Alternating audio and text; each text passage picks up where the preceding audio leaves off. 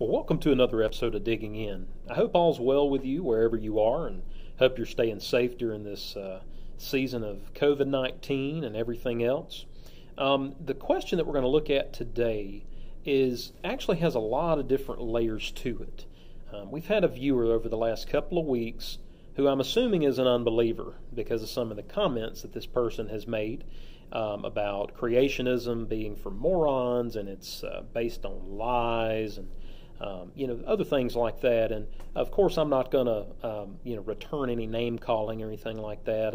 I am a grown man, so I've got better things to do than just, stay behind a keyboard and type insults. But I did want to give this person the respect to answer their questions, because that's what this channel is about.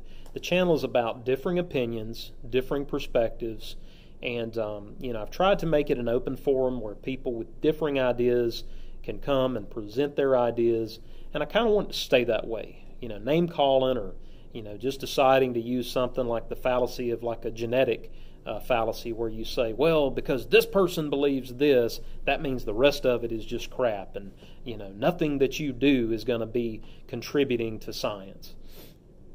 I would have a hard time calling people like Linnaeus and Kepler and Newton and Boyle and a lot of these other great scientific minds of the last several hundred years. I would have a really hard time calling them fools when it comes to science. People like Benjamin Franklin, who was a self-proclaimed deist, he believed in something greater, and he was one of the great inventors of the 1700s and is still revered as a great mind. This viewer also even mentioned that the scientific method is what they live by, and they're very confident in their knowledge of the subjects in which they engage in dialogue and debate. But I would have you know that one of the greatest minds to ever live that is given credit for a lot of what we use the scientific method for today is Sir Francis Bacon, who, get ready for this, was also a creationist. He's even quoted as saying, God has in fact written 2 books, not just one. Of course, we are all familiar with the first book he wrote, namely Scripture, but he has written a second book called Creation.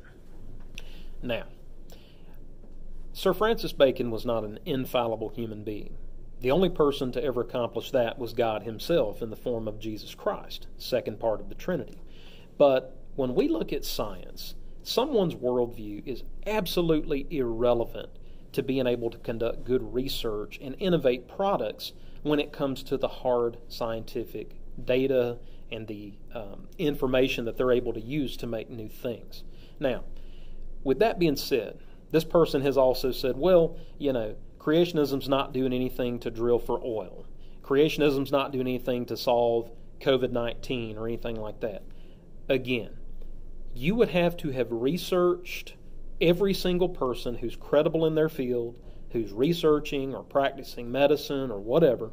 You would have to have a way of measuring their preconceived notions, their biases towards creation or against creation, and you'd have to have some measurable way of being able to justify whether or not their belief makes them credible. That is a matter of opinion. It's a matter of perspective. So you can't just look at somebody and say, well, because they believe this, that means I can't believe anything else they say.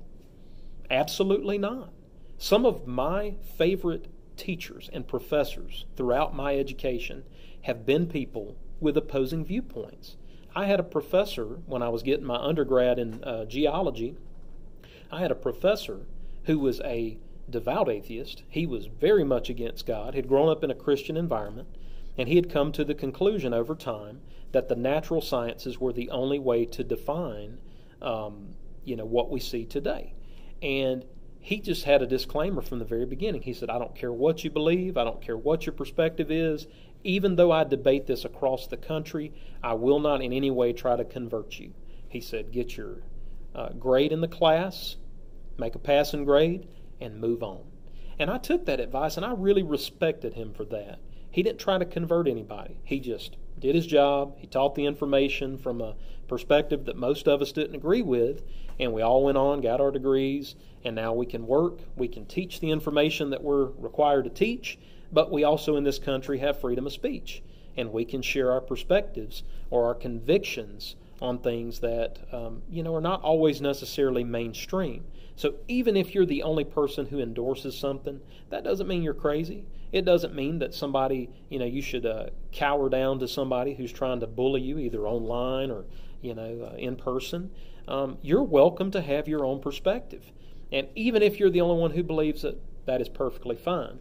Now, with that being said, I want to give some information attempting to answer this question, and I know that, probably will not be sufficient enough evidence to convert this person, because the only way this person is going to have their mind changed is having their heart changed first. And that's why we do this. This channel's not about making money. If I never make a cent on it, that's perfectly fine. I enjoy talking about these topics, and I enjoy engaging with people that have similar and different perspectives. So let's take a look at a few things. Now, I try to maintain as much consistency as I can between Scripture being the foundation for everything that I believe, and then also taking the scientific evidence and applying that to Scripture, because that's the way that I do my science, is I look at it through a biblical lens, whereas someone else may look at it and say, no, I cannot use God, I cannot use supernatural means, I can only use what I'm given. And that in itself is a fallacy, because what you've done is you've eliminated the only rational, explanation for how we're even here to start off with. This universe did not create itself, and it's not eternal. Laws of thermodynamics do not allow for that. And, when somebody says, well, who created God? Well, they're assuming that we believe in a God that was created.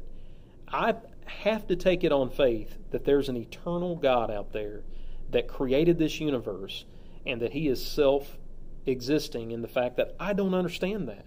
I can't explain that to you. But you also, with the opposing viewpoint, are left with this burden to prove to me that the universe did create itself.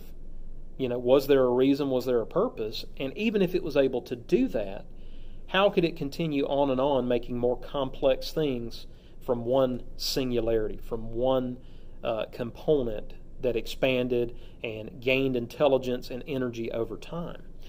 This person has also even made statements about synthetic life and different things in the laboratories, which we'll address in another video on the impossibilities of how COVID-19 does not demonstrate a creator. So let's look at a few things from Creationist on oil and on the geologies. Dr. Tim Clary, who's written for a lot of different publications, but Institute for Creation Research, he has 2 articles, and I'm going to put both of those in the description below, and I'd like for you to read those if you're interested in this topic. One is from 2013 and the other one is from 2014, and he's continued to publish, and he's continued to go on site to places like the Grand Canyon and Devil's Tower and all these other geological phenomena that we have here in the United States, and he's been across the world as well. Now, in Clary's article from 2014, he is quoted as saying, let's first look at the biblical record. In Genesis 11:3, in the narration about the building of the Tower of Babel, God says they had brick for stone, they had asphalt for mortar. The Hebrew word for asphalt is kamar, which is sometimes translated as bitumen, cement, or slime.